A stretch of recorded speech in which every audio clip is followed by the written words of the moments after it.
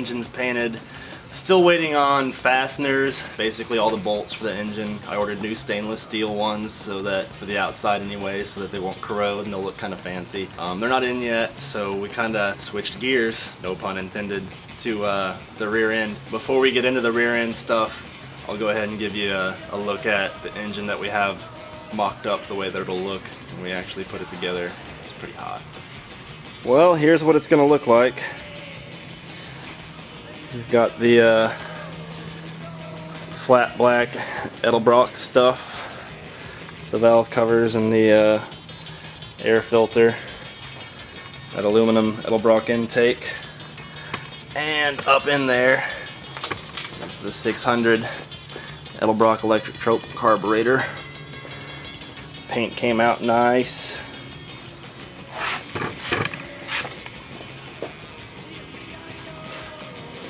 Pretty.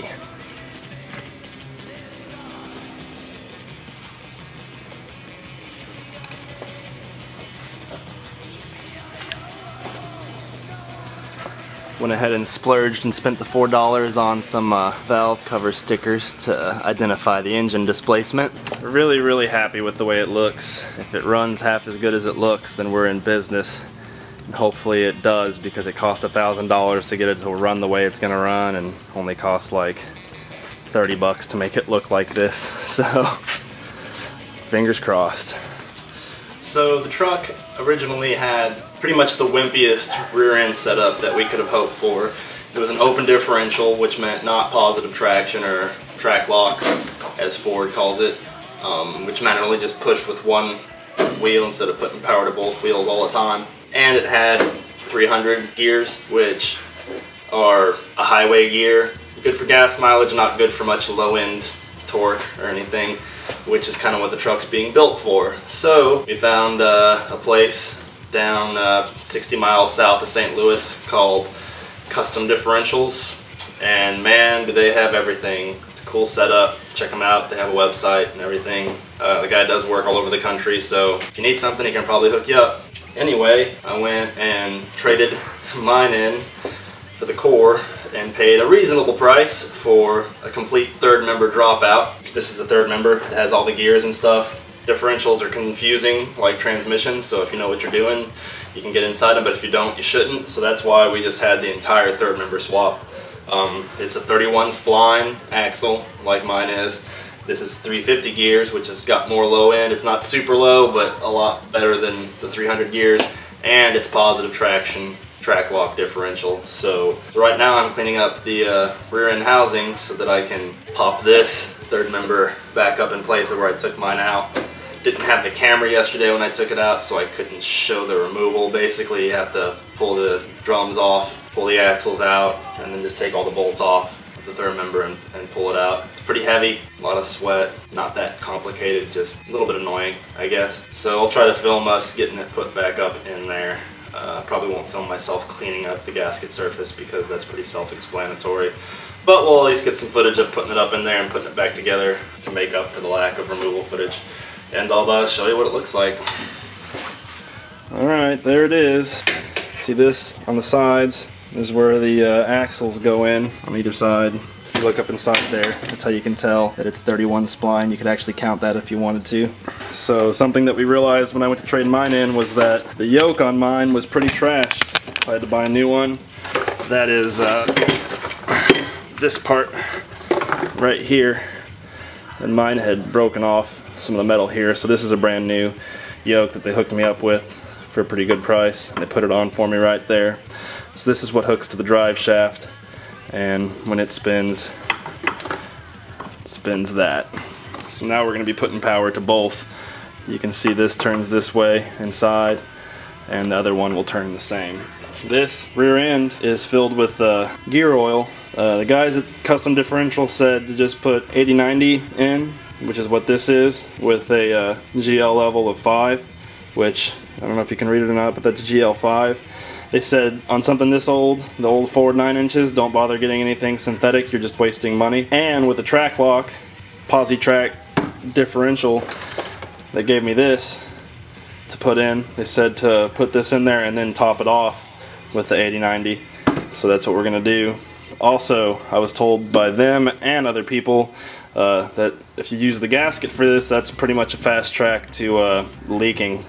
So they also gave me a tube of this gasket maker, and I'm just going to use that instead because I don't want it to leak. So this whole thing bolts right up to where that big hole is up there. As you can see, the whole third member plugs right up into there. It's nice and clean inside, which is a good sign. This is going to get lifted up, put in there, and bolted in. To get to it, you had to remove the drum, which takes some oomph, and then unbolt the axle bearings, and then just pull the whole axle out. You can see it's laying over there on that tire. So you got to pull those out before you can put it in, and then once we put it back in, we can put those back in. So that's what I'm going to do today.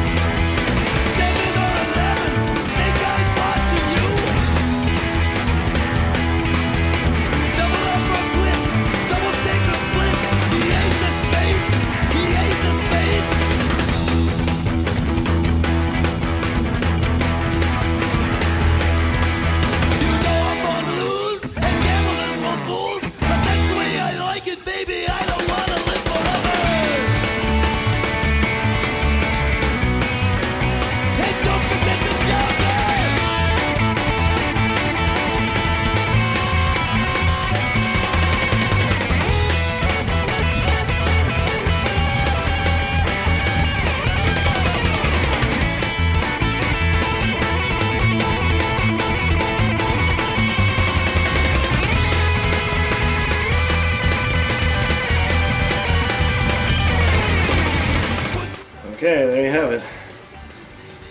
Trac-Lok third member swap complete.